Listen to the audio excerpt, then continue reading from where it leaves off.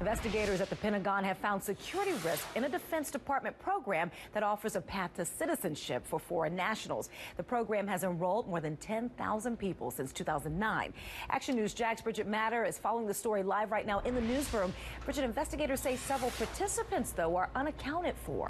And it's because of those findings, officials are looking to eliminate the program completely. The program is called Military Accessions Vital to the National Interest, or MAVNI. In exchange for services, foreigners selected for specific skills can receive an expedited path to U.S. citizenship. According to Fox News, the program has been under investigation for almost 15 months. Meanwhile, lawmakers on 3 different committees say the program has been compromised.